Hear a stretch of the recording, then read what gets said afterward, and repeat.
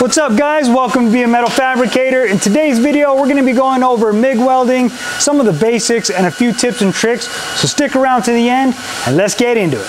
Guys, I want to interrupt the video real quick to let you know I'm going to be hosting classes here at the shop doing hands-on stuff. We're going to be learning the MIG welder, TIG welder, English wheel, patch panel replacement, and even a take-home pamphlet for you to reference whenever you go back home. Now check out the website for the details. Let's get you the skills you need to tackle those projects. Let's get back to the video. So here in the shop I'm using the Millermatic 211.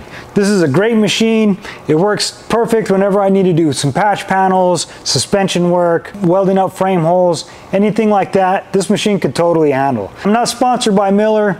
I'm just showing you what I use, and I really like this machine. It's really nice. And it's got some pretty cool features on it. If you're pretty new to welding and you're not too sure how to set up the settings, it does have an auto set feature, which is pretty accurate. I don't tend to use it. I like to weld a little bit hot whenever I'm welding, so I always kind of crank it up. If you're new to MIG welding at all, let's go over some of the basics that you're gonna need to know if you decide to buy you a machine, no matter what machine that is. Okay, so first thing we're going to look at is shielding gas.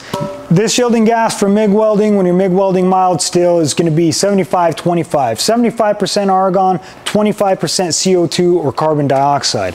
Now, these are your regulators for your machine.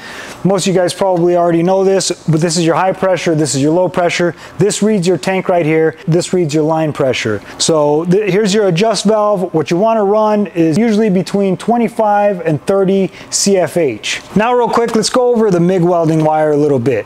There's many different diameters that you can choose from. The most common are like 0.029, 0.030, and 0.035. In the automotive industry, I tend to stick with 0.035 ER70S-6. Now there's also ER70S-3. Those are the two most common types available. And I'm not going to go into too much about the details and the differences, but it has to do something with the deoxidizers in each, and one is higher, one is lower. But I tend to work with ER70S-6, and it works great for me, so I'm sure it'll work good for you. So on this welder and on most welders, underneath the door it has a chart that gives you some reference points on what settings to use depending on your diameter of the wire that you're using, the thickness of the metal. So if you're kind of confused on what settings you should use, lift the door up and check this out, and that should give you a good reference point. When setting up your welder, there's always a balance between the voltage and the wire speed. Now, if your wire speed is too slow, what's going to happen is you're going to start getting burned back. The wire is going to start burning back into the torch.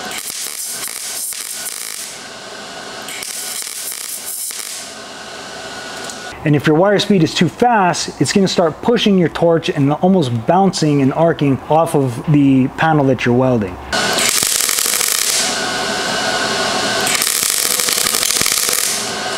So I'm going to be welding 20 gauge sheet metal, and according to the chart it's telling me that the voltage needs to be at 3.4 and 30 on the wire speed. But like I said earlier, I like to weld a little bit hot, so I'm going to set this voltage to about 4 and then pull the wire speed up to about 40. So one way to tell that you got a good weld is definitely penetration. You want penetration on the backside of the weld no matter what weld you're doing. Now, if your weld is too cold, you're not going to have that penetration, and your weld's going to be really tall. And if you're too hot, your weld's going to be really flat, or you're going to start burning holes. Those two things to look out for when you're welding sheet metal.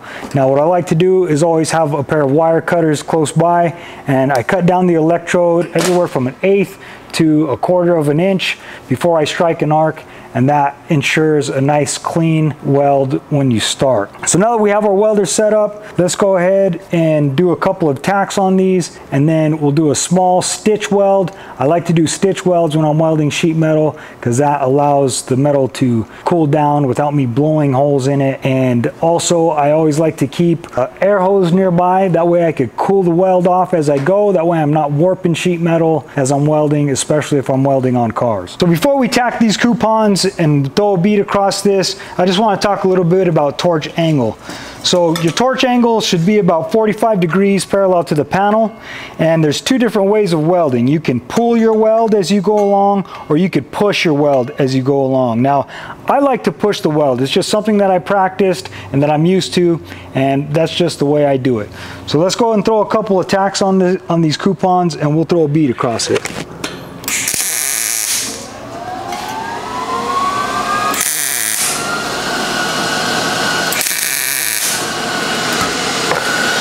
So if you heard that weld right there, it sounds like sizzling bacon, and that's kind of what you're looking for. You want that nice crisp sound. Now if you look at it, I've got adequate penetration on the back side of these coupons, and the welds are nice and flat. They're not too tall and they're not too flat. So that's telling me that this welder is set up real nice for this sheet metal. So let's go ahead and throw a little bead across here. Another thing you always want to do is brace your torch as you go across. It just helps with consistency, because you always want to have a consistent bead across the way, and you always kind of want to be almost robotic with pulling the trigger. You want it to have the same time, the same speed, and that ensures a nice consistent weld.